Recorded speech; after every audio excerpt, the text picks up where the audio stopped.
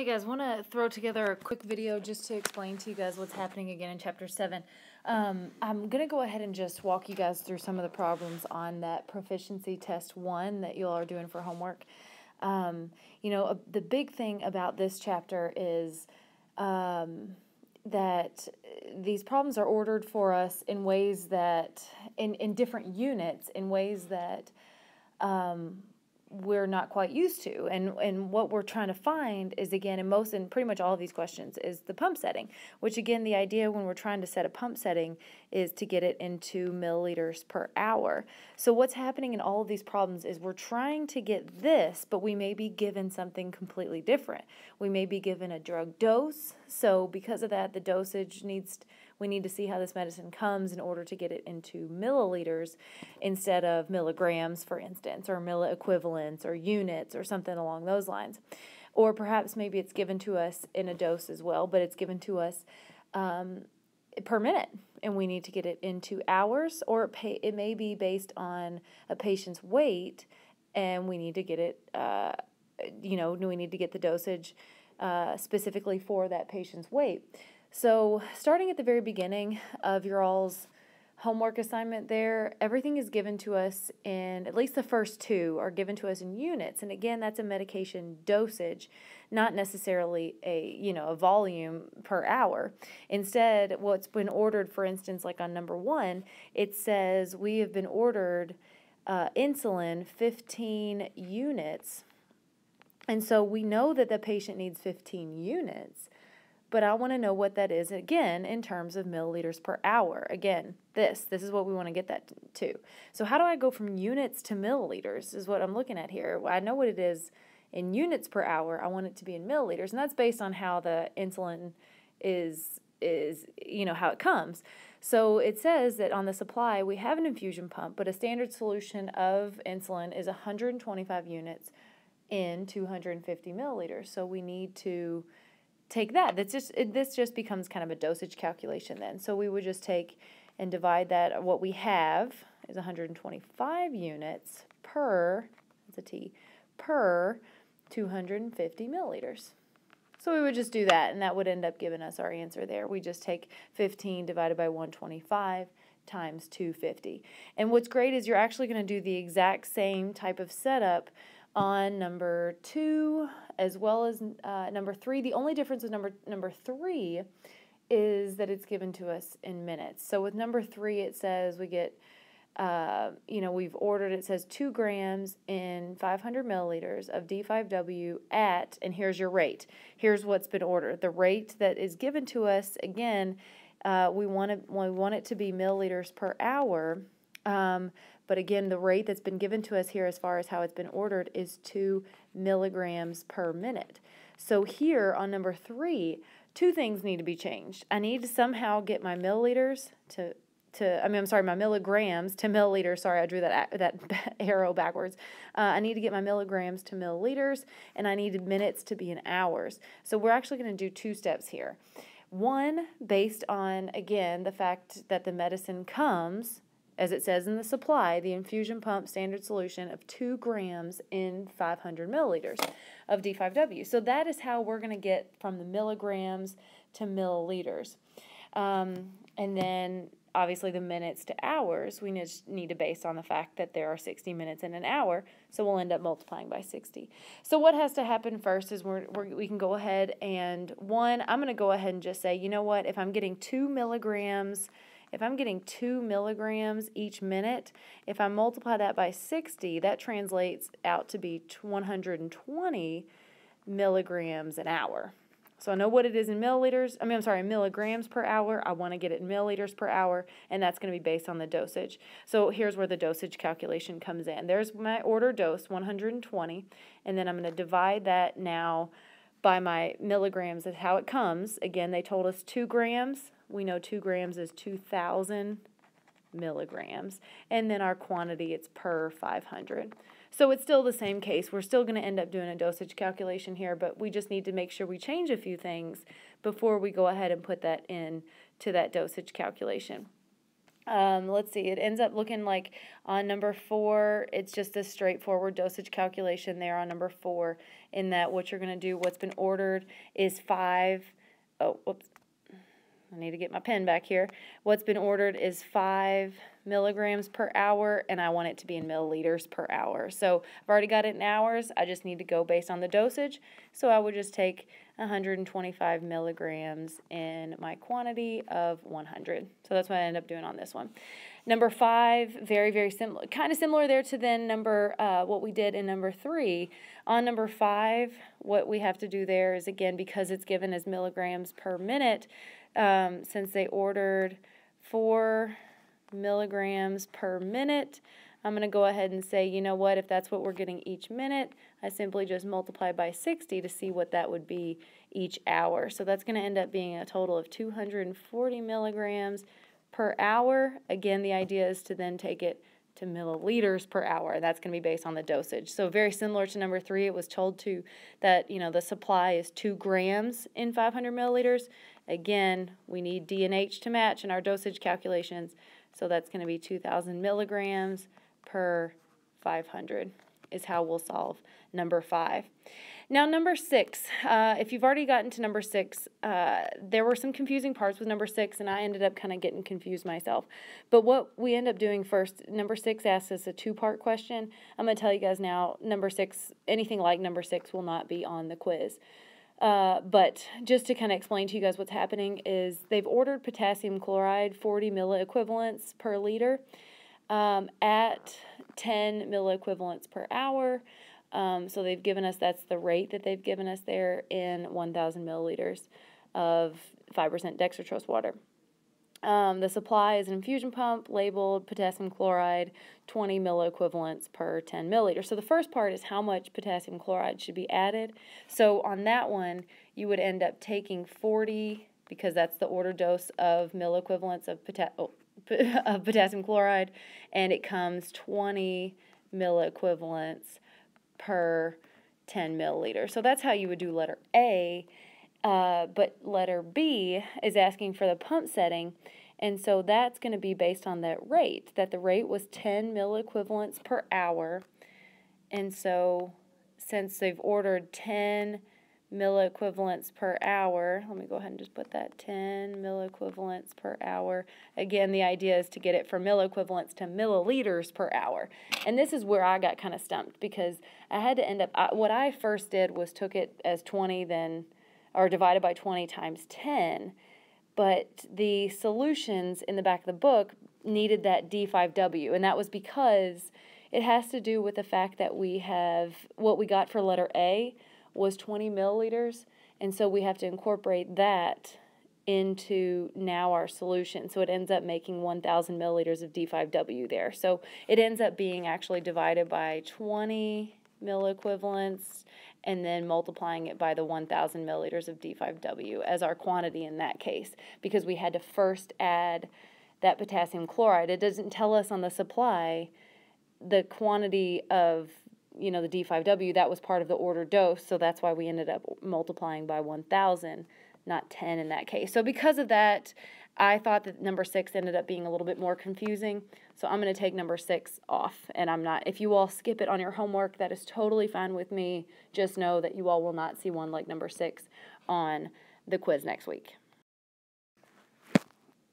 Okay, guys, then we get down to number 8, and number 8, what's great about number 8 is it's just a straight milliliters per hour question, kind of like what we had with our flow rate and infusion pump setting from last week, that it says what's been ordered was 50 milligrams in 500 milliliters of D5W over 6 hours. So the rate that they've told us right there is already kind of set for us. They told us that they have ordered 500 milliliters per 6 hours. So they've already given it to us in milliliters per hour. We just have to, we just know what it is in 6 hours. So just to get it to milliliters per 1 hour, we just take 500 divided by 6, and that would give us our infusion pump setting. Whereas then, oh, did I call that number? Yeah, that was number 8. I completely skipped over number 7. Number 7, actually, guys, I'm sorry, is the same as what we did in numbers 3 and 5. So you ended up on number 7, you took 2 times 60 to get that out of minutes and into hours, and then you would end up dividing by 2,000 times 500. So I'm sorry, I completely skipped over number 7 there, but again, that's just the same as those others. Number 9 ends up being another dosage calculation. It's ordered as units per hour, and they told us that it's 200 units in 500 milliliters, so it's another dosage calculation. So we take 18 divided by 200 times 500 on that one. That's just a basic dosage calculation. Now, number 10 gets a little bit different because it's ordered in micrograms per minute. So there's 2 things that have to change on this one since our supply dose comes in milligrams. One, we're going to have to take that 250 micrograms, that's a C, sorry, terrible handwriting here, and turn it into milligrams first because we need it to be in milligrams since that's the supply dosage. But we're also, because it's micrograms per minute, we're also going to have to get that to hours by multiplying by 60. And the order you choose to take that in does not matter. You can go ahead and multiply it by 60 first, or you can multiply by 60 second. It does not matter. I am just in the habit of going ahead and just directly changing it to milligrams first. So since 250 micrograms is 0.25 milligrams, I then took that and multiplied that by 60, so that means we're going to have ordered 15 milligrams per hour. And then it just becomes what we've been doing so far. And then now that I have it in milligrams per hour, I can go ahead and put that into a dosage calculation. It ended up being 15 divided by 500 times 500. So our answer would be 15 on that one. Let's see, number 11 pretty much does the same thing. However, incorporating one more thing, we end up having to base that on the body weight. So multiple things have to happen here. Since it's given to me as 2.5 micrograms, and I'm just going to kind of write this in kind of a line. Sorry, that's a horrible looking C, but micrograms per kilogram per minute. So just to kind of get us, you know, to where we need to be. Again, guys, the end goal is milliliters per hour. So what has to happen is 3 things. One, I have to get this to milligrams first because I need it to, you know, get it to that supply, based on the supply dosage as far as how it comes and what it tells us there in the supply section there on number 11. So I'm going to have to get that to milligrams first. Because it's going to be per kilogram, I also have to incorporate the patient's body weight and get that out of there. So since the patient's body weight in this question is 60, I'm going to end up multiplying it by 60 in order to incorporate that weight since it is per kilogram. And then also multiplying it by 60 here to get it from minutes into hours. I'm also going to have to remember there are 60 minutes in an hour. So those 3 things all have to happen. And just like we talked about in class, it does not matter which order you go in. Again, I'm just in the habit of changing the metrics first because it's just a quick movement of a decimal, and then I can go ahead and put that into a calculator.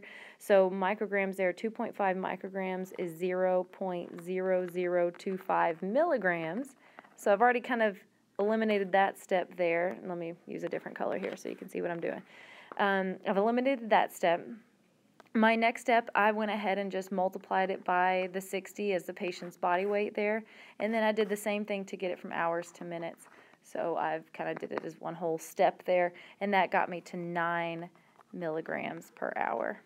And so that's my way of going ahead and then incorporating that into that problem. So it just becomes a dosage calculation now. So I divide that by 400, and then go ahead and multiply by the quantity of 250. So I'm going to end up taking 9 divided by 400 times 250 at the end there. Sorry, that handwriting looks terrible. But the exact same thing is actually going to happen on number 14 on the back page. It's the exact same thing as that it starts off as 5 micrograms per kilogram per minute. So those 3 things have to happen. So just to get this out of the way, very, very similar. Those 3 things need to be changed first. So since it's 5 micrograms per kilogram per minute, so those 3 things have to happen. One, I've got to convert that to milligrams. I have to incorporate the patient's body weight, which was 90 kilograms. And I have to get the minutes into hours by multiplying by 60. So I did that, once again, I did that as one whole step. I took 5 times 90 times 60, ended up coming out with, sorry, I can't read my own handwriting, 27 milligrams per hour, and that's what's put into the dosage calculation. So I then divided that by 50 and multiplied by 250. And guys, that was number 14. I'm sorry I'm moving so quickly. I'm kind of short on time, and I want to make sure you guys get this so you guys can study this weekend. It looks like, and that was just, I did that one because that was the same thing that we did on the previous question. On number 12, since that one's in milliunits, don't forget on number 12 there, since it's 2 milliunits, I'm just going to write that as MU, not that that's the correct abbreviation at all, but milliunits. Milliunits are very, very similar to milligrams and grams. Since the supply dosage does come in units, I do need to convert that to units. So by doing, the same thing I would do if this was milligrams. Oh my gosh, I'm sorry, I have terrible handwriting. The same thing I would do if this was milligrams and I needed to convert it to grams. So it's the same exact case. Divide by 1,000 or move 3 places to the left, so that ends up, ends up becoming, 0.002 in units. And then since it's milliunits per minute, I once again had to multiply by 60 to get it into regular units first, but units per hour. So that ended up becoming 0.12 units per hour, and that's what I used to divide by the supply. So the 9 units per 150 milliliters. And that was on number 12. The last one on your all's homework assignment, guys, was number 15, and that ends up being very, very similar to the ones we did on the previous page. But again, 2 things need to happen. We need to convert that micrograms into milligrams and minutes into hours. So on number 15, I ended up taking 2 times, not 2 times. Sorry, I changed it to, as I've been doing before. I ended up changing my micrograms to milligrams first. So 2 micrograms, again, is 0.002 milligrams. And then that's what I multiplied by 60 because, again, I need to get it into hours, not in minutes. So that ends up being, 0.12.